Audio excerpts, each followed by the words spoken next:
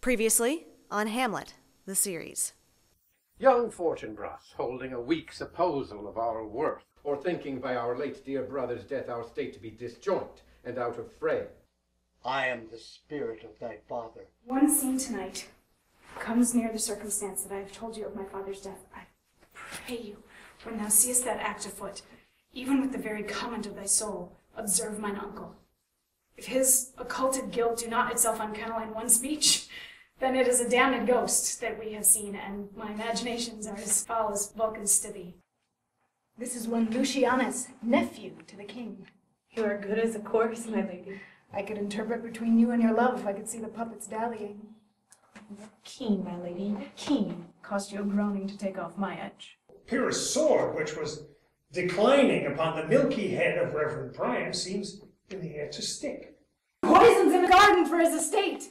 His name's Gonzago. The story is extant and writ in choice Italian. You shall see anon how he gets the love of Gonzago's wife.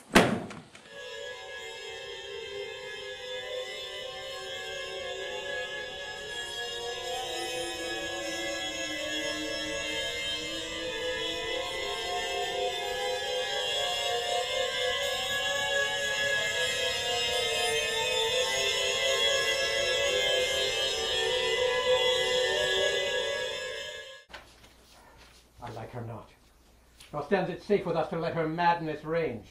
Therefore, prepare you. I, your commission, will forthwith dispatch, and she to England shall along with you. The terms of our estate may not endure hazard so dangerous as doth hourly grow out of these lunacies. We will ourselves provide most holy and religious fear. It is to keep those many, many bodies safe that live and feed upon your majesty. Arm you, I pray you, to this speedy voyage. For we will fetters put upon this spear that now goes too free-footing. We will haste us.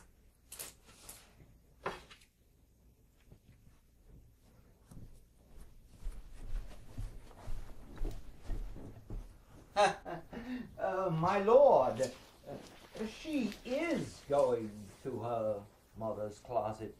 Behind the arras, I'll convey myself to hear the process and warrant. She'll tax her home, and as you said, and wisely was it said, 'tis meet that some more audience than our mother, since nature makes them partial, should all hear the speech of vantage. Fare you well, my liege. I'll call upon you ere you go to bed, and tell you what I know. Thanks, my lord.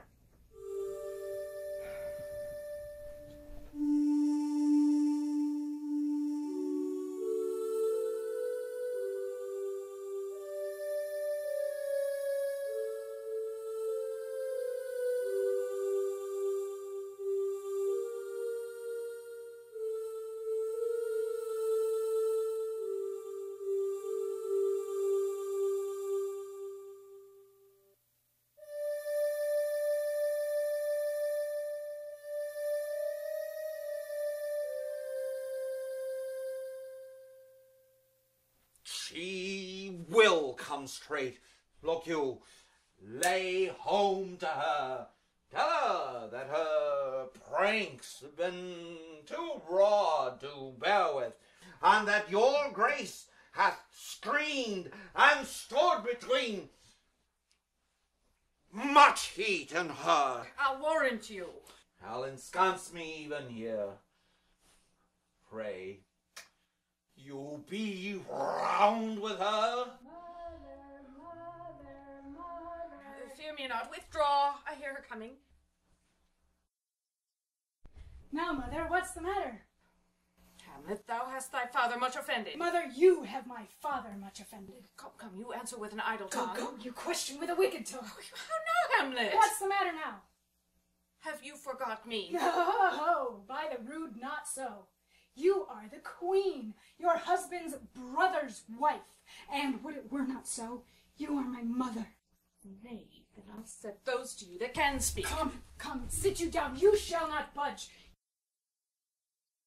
You go not till I set you up a glass where you may see the inmost part of you. What wilt thou do? Thou wilt not murder me. Help! Help! Ho! What? Ho! Help! Help! How now, a rat? Dead! For a ducat, dead!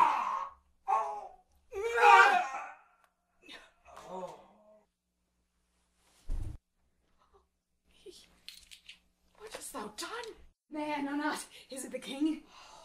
Oh, what a rash and bloody deed is this? Oh, bloody deed. Almost as bad, good mother, as kill a king and marry with his brother. Kill a king? Aye, lady, 'twas my word. Thou wretched, rash, intriguing fool. Farewell. I took thee for thy better. Take thy fortune. Thou find'st to be too busy at some danger.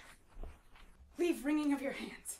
Peace, sit you down and let me wring your heart, for so I shall, if it be made of penetrable stuff, if damned custom have not brassed it so that it is proof and bulwark against sense. What have I done that thou darest wake thy tongue in noise to root against me? Such an act that blurs the grace and blush of modesty, calls virtue hypocrite, plucks the rose from the fair forehead of an innocent love and sets a blister there, makes marriage vows as false as dicers' oaths. I mean, what act that roars so loud and thunders in the index? Look you upon this picture and on this, the counterfeit presentment of two brothers. See what a grace was seated on this brow? Hyperion's curls, the front of Jove himself, an eye like Mars to threaten and command, a station like the herald Mercury new lighted on a heaven-kissing hill, a combination and a form indeed, where every god did seem to set his seal to give the world assurance of a man. This was your husband. Look you now, what follows here is your husband. Have you eyes? Could you on this fair mountain leave to feed and batten on this moor? Have you eyes?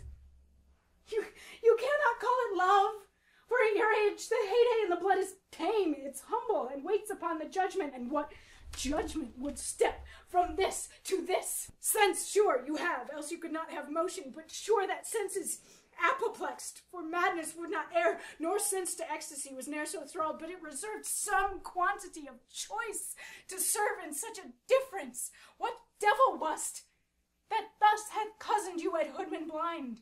Eyes without feeling, feeling without sight, ears without hands or eyes, smelling, sans all, or but a sickly part of one true sense could not so mope. Oh shame, where is thy blush? Rebellious hell!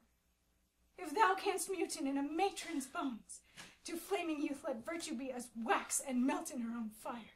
Proclaim no shame, while the compulsive ardor gives the charge, since frost itself as actively doth burn, and reason panders will. Oh, Hamlet, speak no more. Thou hast turned mine eyes into my very soul, and there I see such black and gritty spots as will not leave them. Nay, but to live in the rank sweat of an enseamed bed, stewed in corruption, honeying and making love over a nasty sty. Speak no more.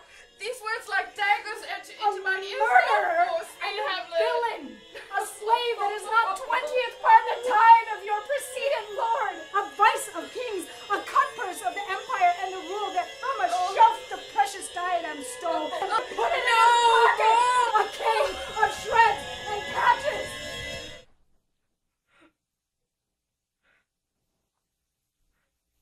Save me and hover o'er me with your wings, you heavenly guards.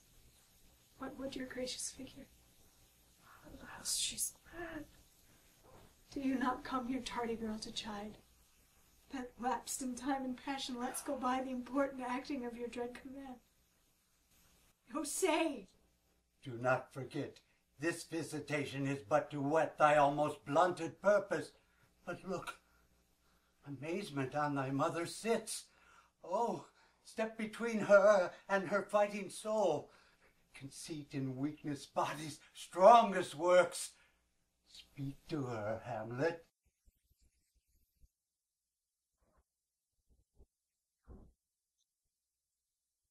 How is it with you, lady? Alas, how is it with you? That you do bend your eye on vacancy, and with the incorporeal air do hold discourse. Oh, gentle daughter, upon the heat and flame of thy distemper sprinkle cool patience. Whereon did you look? On him. On him. Look how pale he glares. His cause and form conjoined preaching to stones would make them capable. Do not look upon me, lest with this piteous action you convert my stern effects. Then what I have to do will want true color, tears perchance for blood. To whom do you speak this? Do you see nothing there? No, nothing at all, yet all that is I see. Nor did you nothing hear? No, nothing but ourselves. Why, look how it steals away. My father, in his habit, as he lived, look where he goes even now, out at the portal. This is the very coinage of your brain. This bodiless creation. Ecstasy is very cunning. Ecstasy! My pulse as yours doth temperately keep time, and makes as healthful music. It is not madness that I have uttered. Put me to the test, and I the matter will reword which madness would gamble from. Mother, for love of grace, lay not that mattering unction to your soul, that not your trespass, but my madness speaks. It will but skin and film the ulcerous place, whilst rank corruption mining all within infects unseen. Confess yourself to heaven, repent what's past, avoid what's to come, and do not spread the compost on the weeds to make them rancor. Forgive me this my virtue, for in the fatness of these pursy times virtue itself of vice must pardon beg, yet curb and woo for leave to do him good. Oh, Hamlet, thou hast cleft my heart in twain. Oh, throw away the worser part of it, and live the purer with the other half. Good night. Go not to mine uncle's bed. Assume a virtue, if you have it not. That monster custom, who all sense doth eat of habit's devil, is angel yet in this, that to use of actions fair and good he likewise gives a frock or livery that aptly is put on. Refrain tonight, and that will lend a kind of easiness to the next abstinence, the next more easy, for use almost can change the stamp of nature. Once more, good night. And when you are desirous to be blessed, I'll blessing beg of you. For the same Lord I do repent. But heaven hath pleased it so to punish me with this and this with me, that I must be their scourge and minister. I will bestow him, and will answer well the death I gave him. So again, good night. I must be cruel only to be kind. Thus bad begins and worse remains behind. One word more, good lady. What shall I do? Not this, by no means, that I bid you do. Let the bloat king tempt you again to bed. Pinch wanton on your cheek, call you his mouse, and let him for a pair of reachy kisses, or paddling in your neck with his damned fingers, make you to rabble all this matter out, that I essentially am not in madness, but mad in craft. Be thou assured, if words be made of breath and breath of life, I have no life to breathe what thou hast said to me. I must to England, you know that. Back, I had forgot. It is so concluded on. There's letters sealed, and my two schoolmates, whom I will trust as I will adder's fang, they bear the mandate. They must sweep my way and marshal me to knavery. For 'tis the sport to have the engineer hoist with his own petard, and it shall go hard. But I will delve 1 yard below their minds, and blow them at the moon. This man shall set me packing. I'll lug the guts into the neighbor room. Mother, good night. Indeed, this counselor is most still, most secret, and most grave. That was in life a foolish prating me. Come, sir, to draw toward an end with you.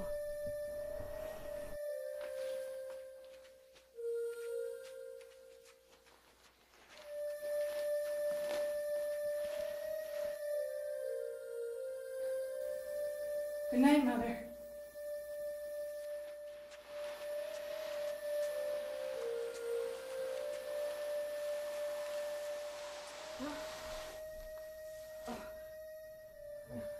This matter in these sighs, these profound heaves. You must translate. 'Tis fit we know them. Where's your daughter, Gertrude? Bestow this place on us a while.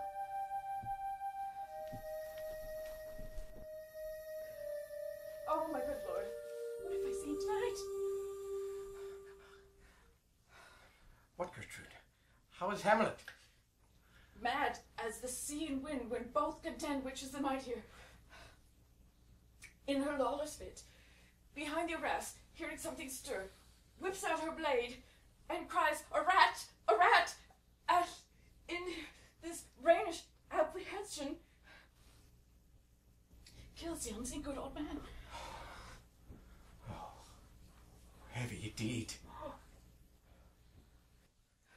It had been so with us had we been there. Her liberty is full of threats to all. To you, yourself, to us, to everyone. But alas, how shall this bloody deed be answered? It will be laid to us, whose providence should have kept short, restrained, and out of haunt this mad young maid. But so much was our love, we would not understand what was most fit. But, like the owner of a foul disease, to keep it from divulging, let it feed even on the pith of life. Where is she gone? To draw apart the body she hath killed, or whom her very madness, like some ore among a mineral of metal space, shows itself pure, she weeps for what is done. Oh, Gertrude, come away. The sun no sooner shall the mountains touch than we shall ship her hence. And this vile deed we must, Safely stowed. with all our majesty and skill, both countenance and excuse. Ho! Guildenstern! Friends both, go join you with some further aid. Hamlet in madness hath Polonius slain, and from her mother's closet hath she dragged him. I pray you, seek her out, speak fair, and bring the body into the chapel. I pray you, make haste in this. Gertrude, come away. We'll call up our wisest friends and let them know both what we mean to do and what's untimely done. Come, away! My soul is full of discord and dismay.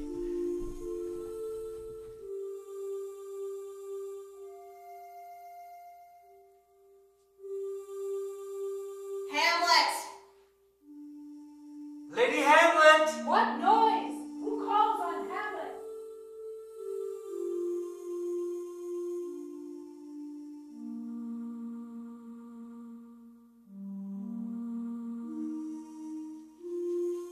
Oh, here they come. What have you done, my lady, with the dead body? Compounded it with dust, whereto 'tis kin. Tell us where it is, that we may take it thence and bear it to the chapel. Do not believe it. Believe what? That I can keep your counsel and not mine own. Besides, to be demanded of a sponge? What replication should be made by the daughter of a king? Take you me for a sponge, my lady? Aye, ma'am, that soaks up the king's countenance, his awards, his authorities. But such officers do the king best service in the end. He keeps them like an ape in the corner of his jaw, first mouthed to be last swallowed. When he needs what you have gleaned, it is but squeezing, and sponge, you shall be dry again. I understand you not, my lady. I am glad of it. A knavish speech sleeps in a foolish ear.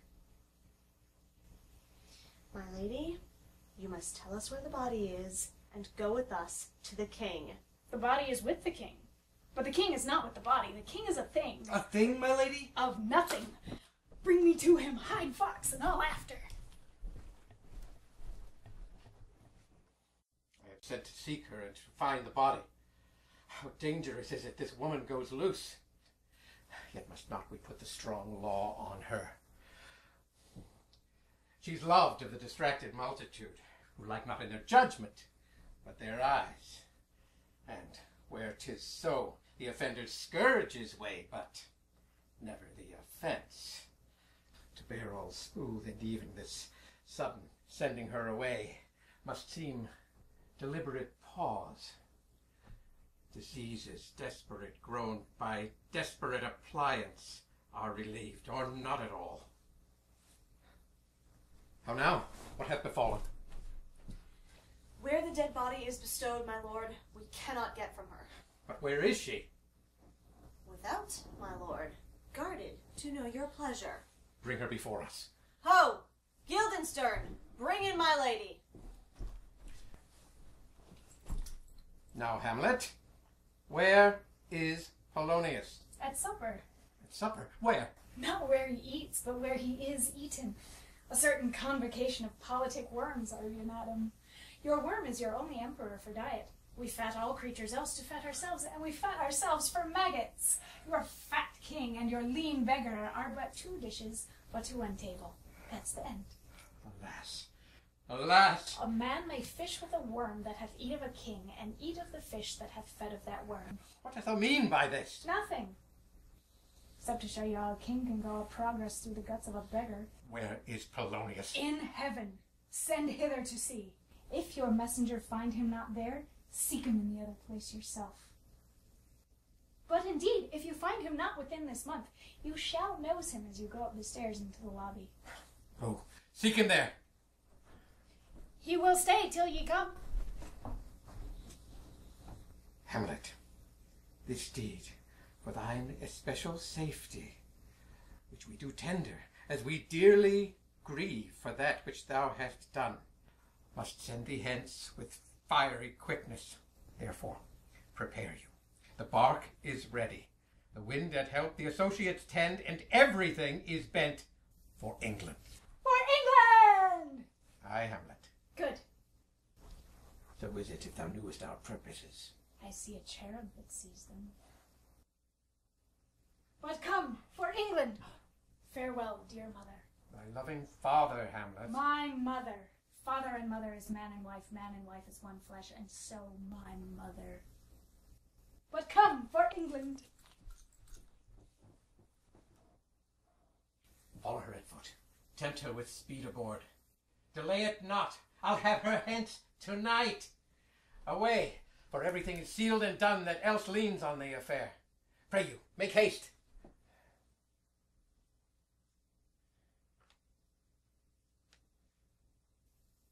And England, if my love thou holdest at aught, for my great power thereof may give thee pause.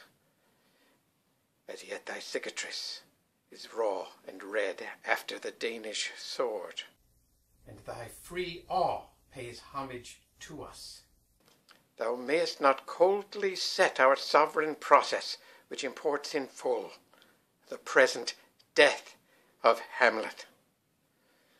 Do it, England, for like the hectic in my blood she rages, and thou must cure me, till I know 'tis done, howe'er my haps, my joys were ne'er begun.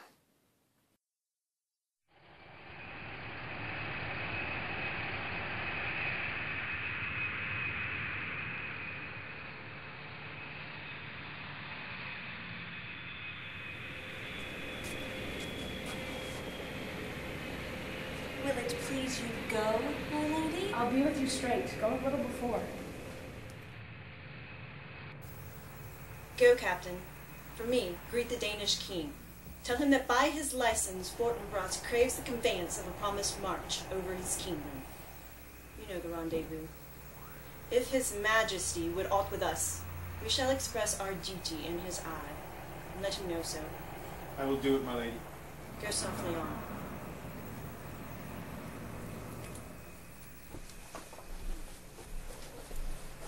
Whose powers are these, sir? They are of Norway, ma. How purposed, sir? I pray you. Against some part of Poland. Who commands them, sir? The niece to old Norway, Fortinbras.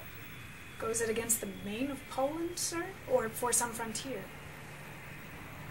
Truly to speak, and with no addition, we go to gain a little patch of ground that hath in it no profit but the name. To pay 5 ducats, 5, I would not farm it. Nor will it yield to Norway or the polar ranker rate should it be sold in fee. Well, then the Polak never will defend it. Yes, it is already garrisoned.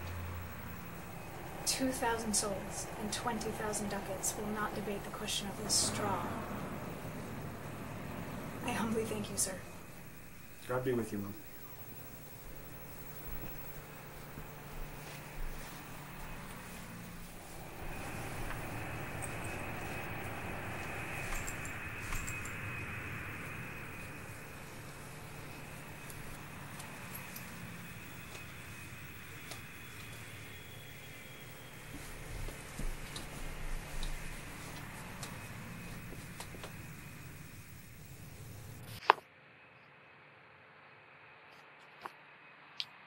How all occasions do inform against me and spur my dull revenge. What is a woman, if her chief good and market of her time be but to sleep and feed, a beast no more? Sure, he that made us with such large discourse, looking before and after, gave us not that capability and godlike reason to fusten us unused.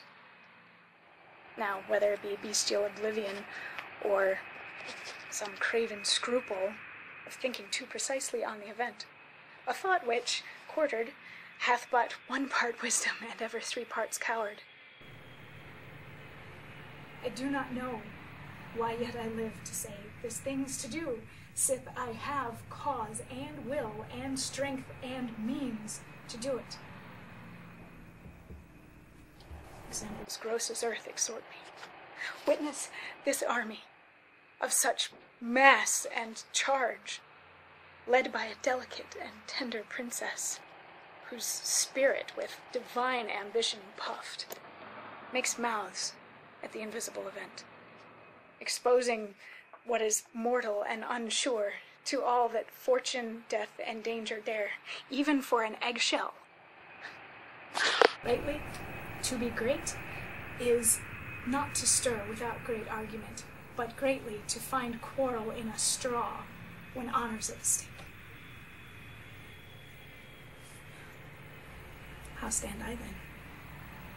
Would have a father killed, a mother stained, excitements of my reason and my blood, and let all sleep. While, to my shame, I see the imminent death of 10,000 men, that for some fantasy, trick of fame, go to their graves like beds, fight for a plot whereon the numbers cannot try the cause, which is not tomb enough or continent to hide the slain. Oh, from this time forth, my thoughts be bloody or be nothing worth.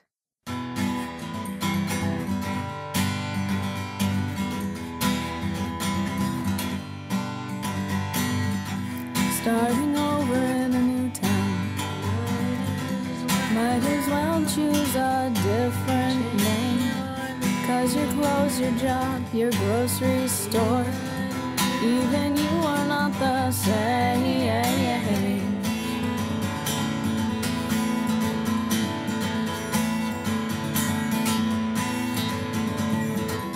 And my heart, it aches for you. Let me soothe you with my voice. And my heart, it breaks for you. Let me soothe you. Let me soothe you. Let me soothe you. Next time on Hamlet, the series. I hope Lord will. We must be patient. I cannot choose for weak to think they should lie in the cold ground. My brother shall know of it, and so I thank you for your good counsel. Come, my coach. Good night, ladies. Good night, sweet ladies. Good night. Good night.